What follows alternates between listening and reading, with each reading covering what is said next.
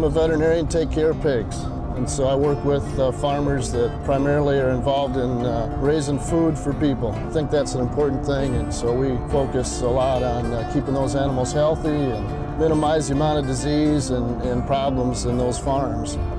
Pigs are beautiful. They're a fun animal to work with. You'll see that when we get out to the farms.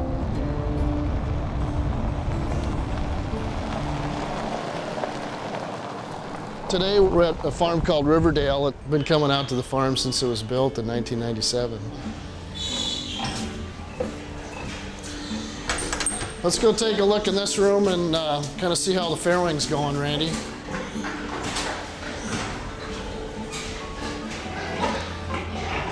Boy, you got the rooms just right though. They're laying out so comfortably. Pigs look great. We use these farrowing stalls, they're called.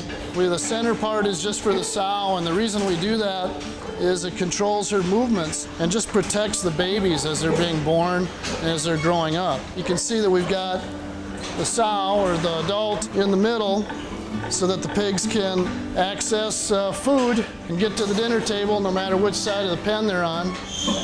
But you can see the sows are comfortable in these stalls. We really try to tune into what they're feeling and what their needs are. And one of the things we always look for initially when we come into the room is how does the room feel? Is the air fresh? Is it warm? Is it comfortable? Anything look to be in distress? Again, it's all preventive medicine. We try to avoid having to do any medications, so we set the room up to help us in that respect.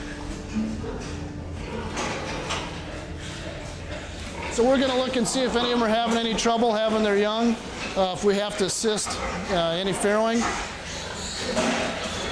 We're going to check this sow. This is actually her first litter she's ever given birth to, so she's a new mom.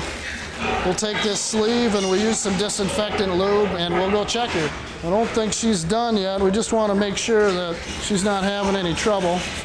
It's been a little bit since that last pig came out.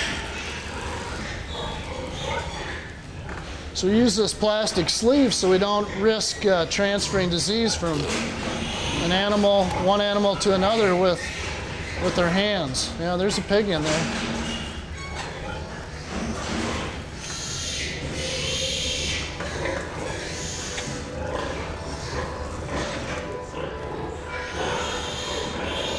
You see a lot of mucus around his mouth. His head was stuck in the pelvic inlet, the birth canal. So those are the ones you worry about. If they don't get out in time, they'll become that stillborn pig because they never had a chance to breathe. He'll be fine. As soon as he's feeling up to it, he'll be up eating at the dinner table with everybody else. That's the fun part of the job too, is having successful birth on all these animals. You work hard to get them to this stage. We want to make sure that they make it out alive. It's a good thing we checked her, Randy. She was tight. I'm afraid that this stage, having as many as she's already had, she'd have had a tough time pushing that last one out. Yep, they get tired out when they get to the end. So about another 15, 20 minutes, we probably want to take another look at her and see if she's had any more pigs.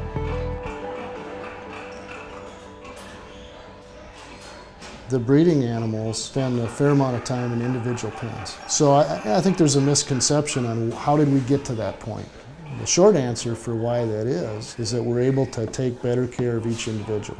Sows fight. We'll see a lot more injuries in group-housed sows than we do in any other age group that's housed together. It's a better way to care for animals. The care and the quality of effort that we're spending on the farm is better than ever.